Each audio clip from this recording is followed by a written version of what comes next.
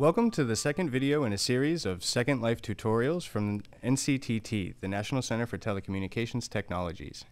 In this video, we're going to download and install the Second Life client and then sign into the world for the first time. Remember that you received an email from Second Life when you first activated your account. Just follow the link in the email with your web browser, and once that page is up and running, just click on the Download and Install Second Life Client link. You will be prompted to either run or save the application. I chose to save it. Remember the location that you saved it to, and leave the Close This dialog box when download completes unchecked. When the download is complete, hit the Run button, and then run again.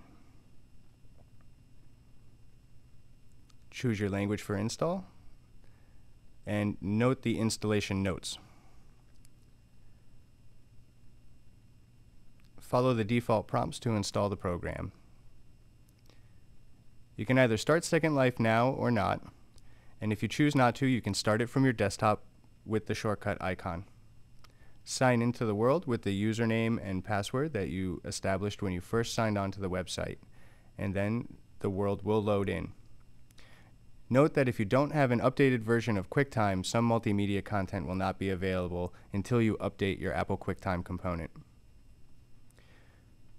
We first land at Orientation Island. This is where you can learn some basic skills about interacting with your avatar in the world, learn how to move, edit your appearance, use your inventory items, and communicate with other people in world.